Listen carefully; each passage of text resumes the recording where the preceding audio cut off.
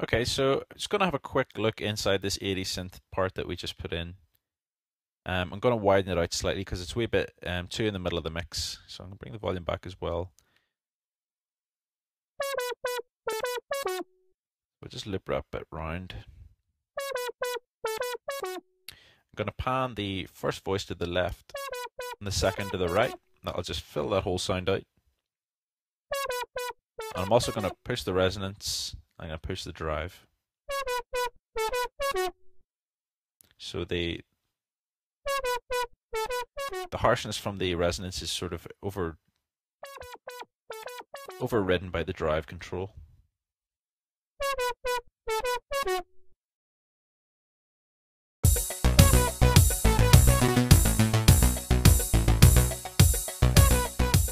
And I'm going to send some of this to the mid return track.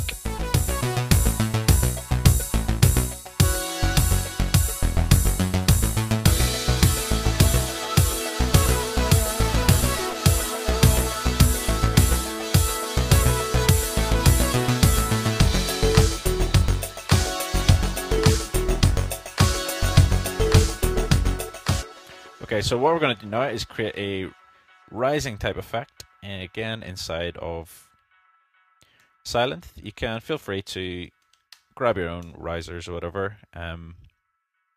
It's just going to be very quickly, like a string kind of rise. So initialize the preset, and I'm going to drop in saw wave. Going to give it 8 voices. Going to detune.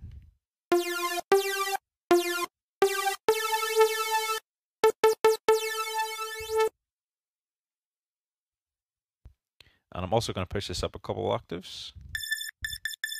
And I'm going to go down here initially. I'm going to set the filter type to low pass. Bring the cutoff down. I'm going to turn the resonance up. And then I'm going to go down to the mod envelope and I'm going to go to the cutoff, AB, turn it up. And I'm going to increase the attack so that it's really long.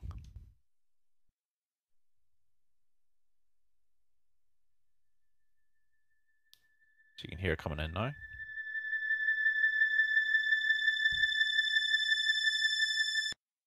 I'm going to pan this one hard to the left, and I'm going to pan this next one hard to the right.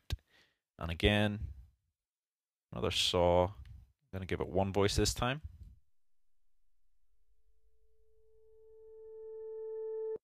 I'm going to put this up by 1 octave.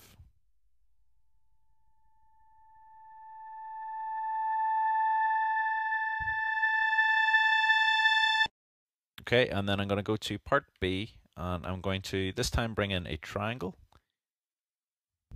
Going to give this a few voices. Detune them. I need to turn the filter on, AB, cutoff down.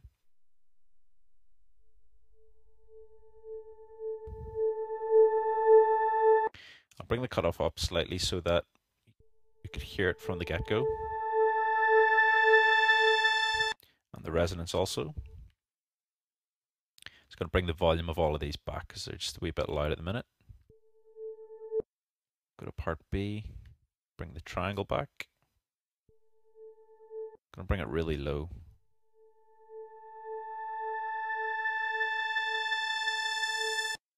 And then the final one I'm going to put in is another saw wave. Going to give this one a few voices. Detune. I'm going to move this one out of phase with the other saw wave that we've got. And push it up an octave.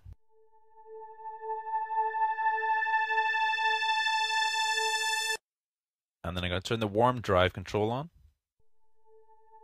And I'm going to turn a few of these effects on. So I'm going to try the chorus, the reverb, and the compressor.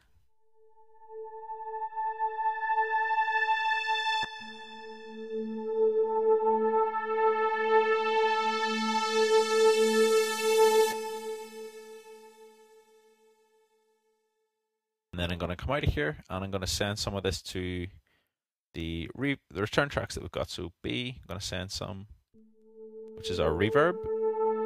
And I'm going to send some to our mid as well.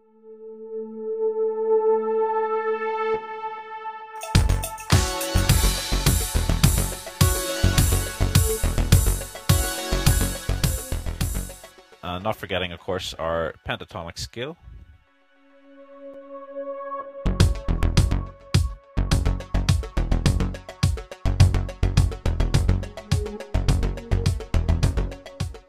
And changing our bass to D sharp.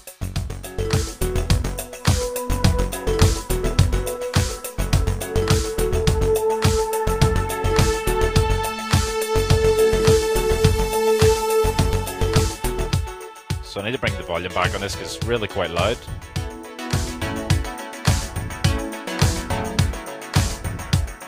The first time this is going to come in at bar 17 and go right the way to bar 21.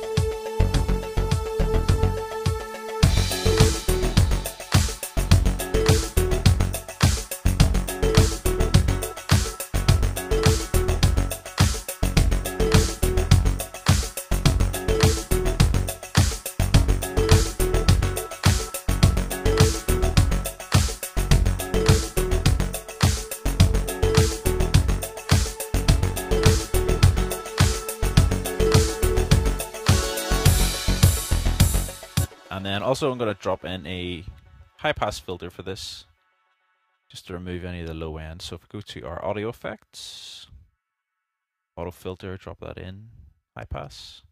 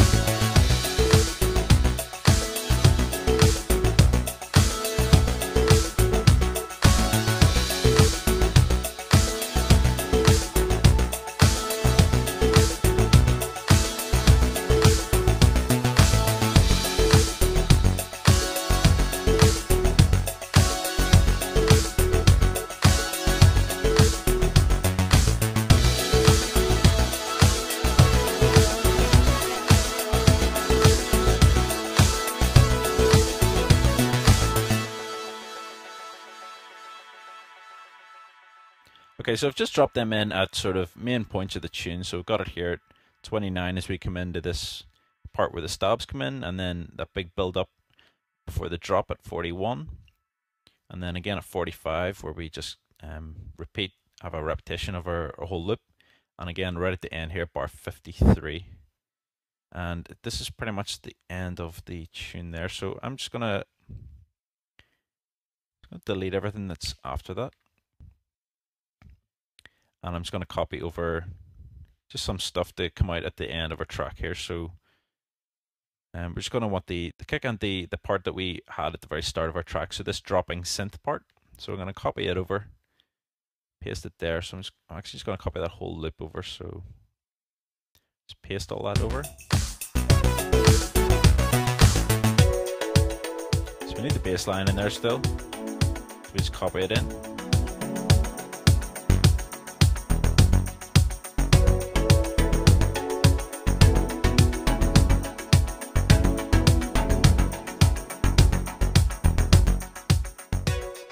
And we'll make sure to put the crash in there at the very first bar.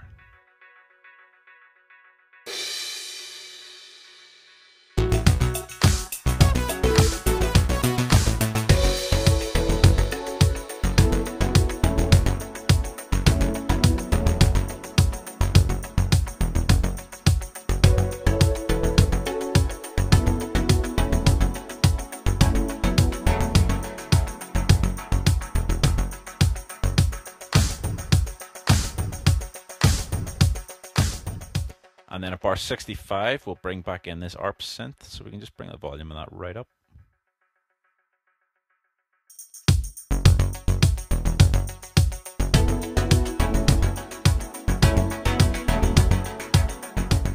we'll get rid of the second arpeggiator. And we'll let our bass line play out.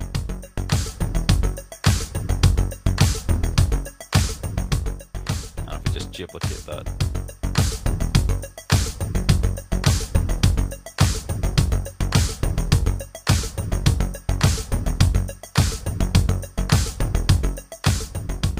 So you can feel free to end this whatever way you want. I'm just going to drop the bass line out there at 73. And the ARP, I'll just let it play. And of course the tambourine, and that'll just fizzle out there. Okay, so in the next tutorial, I'm going to bring in some of the fills and some of the effects.